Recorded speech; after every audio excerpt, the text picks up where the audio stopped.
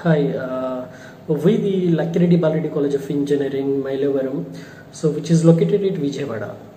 So we are associated with the Amphisoft technologies people from the 2018 onwards, especially in the skill enhancement programs of the students. Why this particular e-box is required for an engineering students?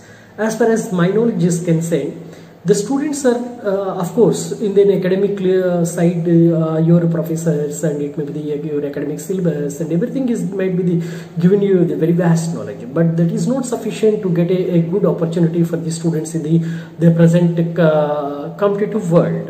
In my view, the e-box is giving a complete picture, a complete knowledge for these students, to get a good opportunity.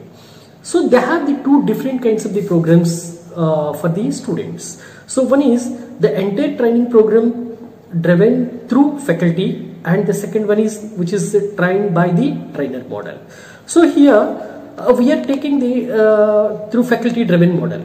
So especially this particular e-box tool is very much useful to crack the InfyTQ especially, and TCS Code Vita and Amazon and some other product based companies.